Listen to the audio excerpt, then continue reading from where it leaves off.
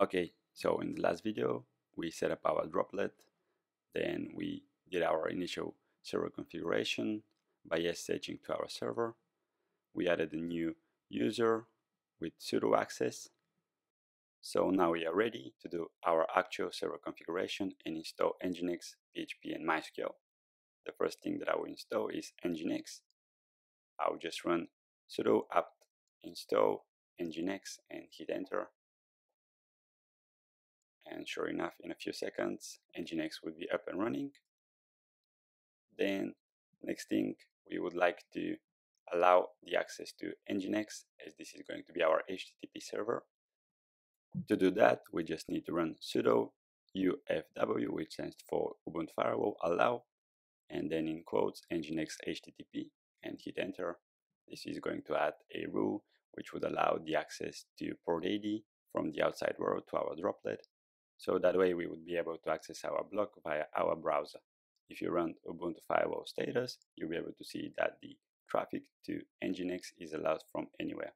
Okay, now if we grab our IP address and visit it via our browser, sure enough, we are getting the Nginx welcome page. Now we are ready to proceed and install Mysql. To do that, you need to run sudo apt install mysql-server and hit enter.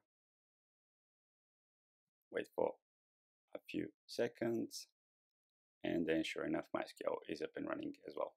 As this is going to be kind of our production server, it's best to secure Mysql as well. To do that, you just need to run mysql_secure install. Here, just hit enter, then enter a secure password, then retype the password again, and after that, here just say yes to all of those. Okay, then we are all done.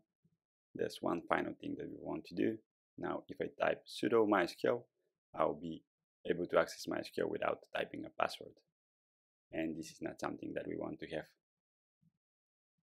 To fix that, we just need to specify our root password here. So I'll just type outer user, then followed by root at localhost. I would also specify my password. To do that, I'll type identified with mysql_native_password. Finally, if I say bye, I'll be able to specify my password. Here, make sure to put something really secure, as this is the user which would have access to all of your databases. Finally, run flush privileges and hit enter. Then exit MySQL. And now if you run sudo MySQL, we will get access denied, as now we have to specify our root password as well. To do that, you just need to type sudo mysql-p, which stands for password, and then -u followed by your username. And as you can see, you would be asked for a root password. Okay, now we are ready to move on and install PHP. As a start, I'll just install PHP FPM and PHP MySQL. We'll install the other modules later on. To do that, I'll just type sudo apt install php-fpm and then space php-mysql. Hit enter and wait for a few seconds. Okay, now if we run php-v, sure enough, we have PHP 7.2 available. And then one final thing that I would like to do in this video is install Composer. We will use Composer to install our Laravel app. So let's start by installing the Composer prerequisites. Just run sudo apt install curl, then php CLI, along with php mbstring, git, and unzip. We need all of those things in order to be able to use Composer. Okay, good. Now, if we don't have Composer installed, let's go to our temp directory, where we would download the Composer install script.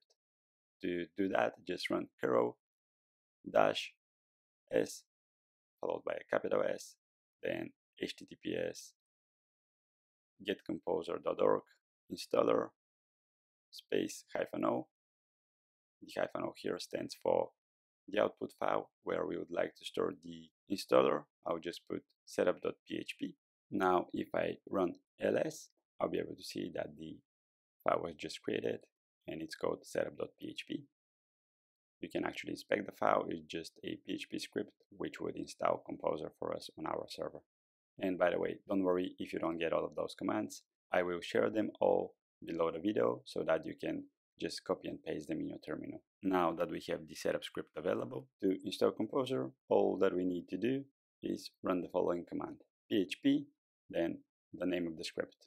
As you can see, as easy as that, we now have the Composer file available. So let's go ahead and move it to our bin folder.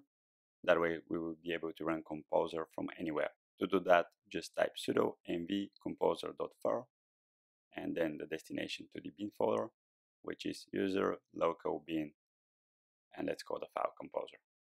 Now if I type Composer, sure enough, we have Composer available and it's version 1.10.